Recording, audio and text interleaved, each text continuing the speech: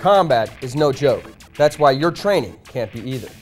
If you want the most realistic training, you call in a unit who takes their work deathly serious.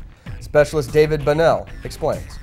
The 311th Quartermaster Mortuary Affairs Unit out of Puerto Rico came to the Muscatatuck Urban Training Complex with a very unconventional mission for Vibrant Response 11.1.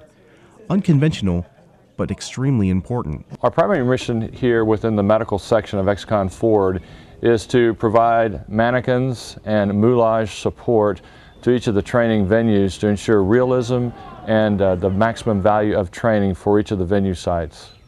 The unit uses its background experience in mortuary affairs to construct realistic wounds for citizen role players.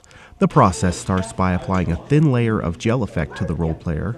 Then, once molded, the artist uses makeup and stage blood to add texture and depth to the wound. So the more we make it non-simulated, the more they don't simulate. If it's just a, yep, okay, he's got a broken leg, then they'll go, oh, okay, here's what I do, and they could talk through it.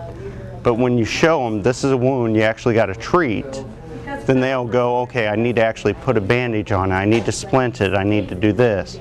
So it does help quite a bit.